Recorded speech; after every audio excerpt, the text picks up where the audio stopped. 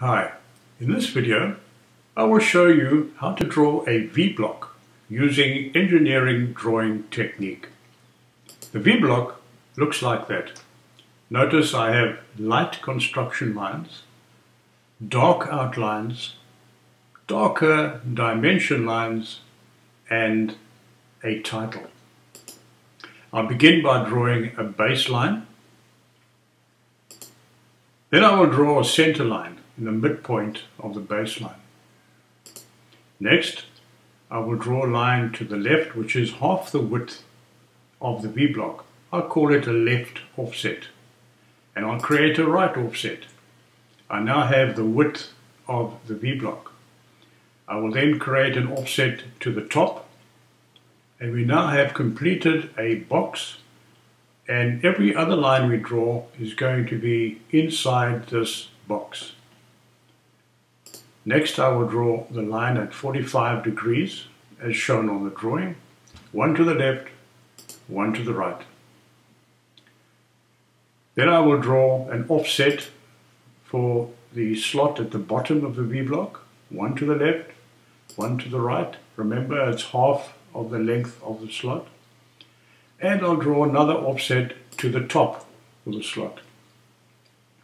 Now I'm ready to draw my outlines.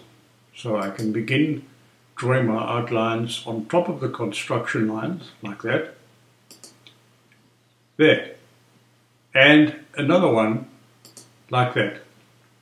I have now completed the construction lines and the outlines of the V-block.